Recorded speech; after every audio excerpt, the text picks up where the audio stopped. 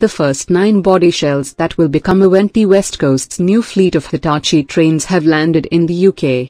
The aluminium shells landed in the UK by sea at Southampton docks from Hitachi Rail's Kasado factory in Japan, ahead of the train building work that will start at Hitachi's Newton Aycliffe plant later this year.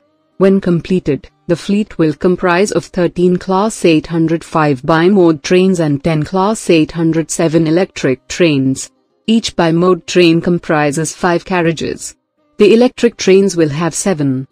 While initial empty body shells of the bi-mode fleet will be sent from Japan, the Avanti West Coast order marks an important change in Hitachi's train building approach.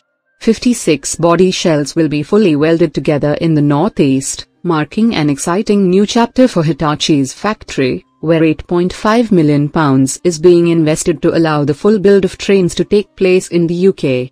The final assembly, where all components and electrics are fitted, of the entire fleet will take place at the Newton Aycliffe facility. The more spacious, comfortable, and greener models made by Hitachi Rail are due to enter service on the West Coast Main Line in 2022. They will replace the current diesel-powered Super Voyagers and serve the West Midlands, North Wales, and Liverpool.